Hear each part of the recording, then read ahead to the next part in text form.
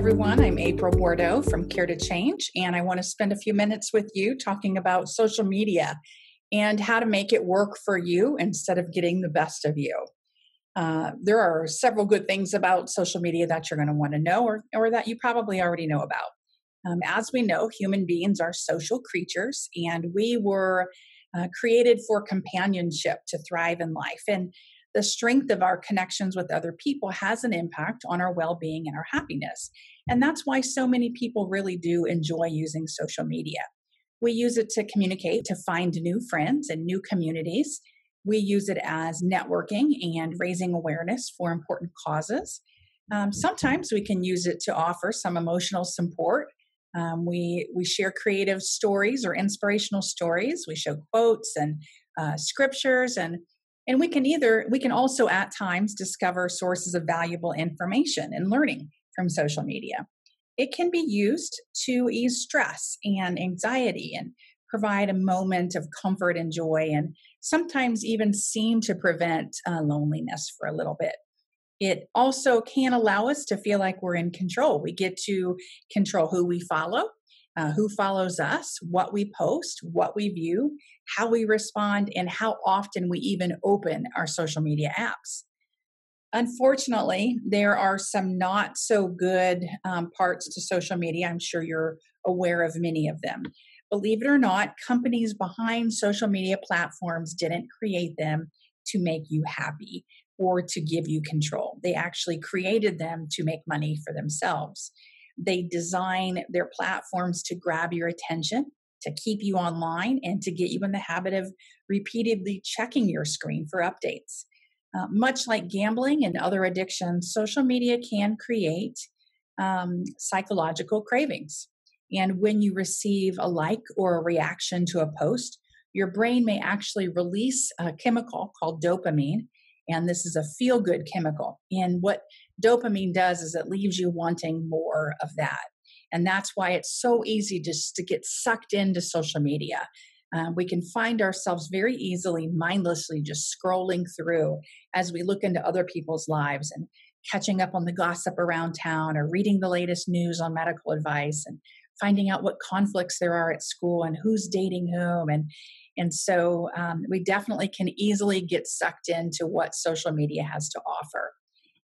And social media, while the platforms seem harmless, they can have a real effect on our brains. And as we read posts, a lot of times we end up taking in a lot of negative information along with some good things. We can easily begin feeling irritable or frustrated or anxious, and sometimes even more alone than before. When we see rude and threatening and aggressive and lewd comments or photos, our brains may generate feelings of fear or inadequacy or loneliness. Those feelings can really make problems for us. It can create more anxiety or make depression worse. It can cause fear of missing out. It can leave you with a sense of isolation, of a feeling of being uninvited. There's certainly cyberbullying that happens a lot over social media, unfortunately. There are emotional affairs, and a lot of people lose sleep mindlessly scrolling on their screen. People think of social media as a personal, private thing, but it definitely has a tremendous impact. And it's not just in our personal lives, it can have an impact in our work lives as well. Sometimes we hear or we see my feed, my opinion, but let's not be super naive about that. We cannot assume that a private message or a post is going to remain private. You can actually be held accountable for the kinds of posts that you create or share. Posts that violate an employer's social media policy can actually really come back to haunt you. The good news is we get to control how we use our social media. We get to decide if we'll use it to be a light for others, to lift them up, to create unity, to encourage people, or if we'd rather share aggressive comments or vent about work or fan the flame of political or racial discord or present even a less than honest view of ourselves. Consider the outcomes of your post and what they may create, both positive and negative. I mean, think of social media sort of as your personal or professional advertisement. What you post actually tells other people what to believe about you and your life and your relationships and your free time and your political views and your favorite teams and even what it is that you eat and drink. It tells you how to feel, how others to feel about your job and your church and your social issues. Your comments and your responses and your posts actually build the view others form about you. And you may think that your posts matter only to you, but they do affect the people who see them.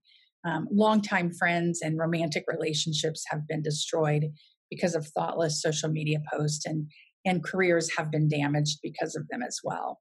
So, how can you be smart with social media? What can you do? I'm going to give you a few tips. First of all, carefully consider which platforms you will use and who you are going to follow and how you will respond to other people's posts. We recommend that you set a time limit on social media so that it doesn't become a crutch or an escape or even a time waster for you. You also don't want social media to become the primary way that you connect with others. Social media can never replace the psychological benefit of real human interaction. The third tip is that to remember that your posts are your billboard, or what we call your highlight reel, your advertisement for how other people see you. So before you post, do what we call press pause. Ask yourself if it's how you want people to think of you. Do you want your employer or prospective employer to see what you're wearing or drinking or saying or doing? And if not, then don't post it. If what you're posting creates isolation or discord or hurts someone that might be reading or viewing it, if that's a possibility, don't post it. It's better to be a light in other people's lives than to add negativity to what we already see in this negative news-driven world. Another quick tip is to check your spelling and grammar in the background of your photos. Viewers may zoom in and learn more about you than really what your photo was meant to show. People lose jobs and relationships, believe it or not, over what they didn't intend to post. So check your background and what others may not see. And our last tip is to use social media to have a positive impact on others. Use it to share resources and scriptures and inspirations so that other people leave your feed glad to know you and feeling better about life because you're in it with them. Like your clothes for the day and your words for each discussion, choose your social media wisely so that your online image is one that you're proud to have. If you or a loved one are experiencing problems because of social media, or you already know that there's an addiction that is or has formed, or you've been hurt and you're not sure what to do, contact us. You can go to our website at caretochange.org, or you can call us at 317-790-9396. It's really why we're here for you. Please let us know how we can help. And again, make social media work for you.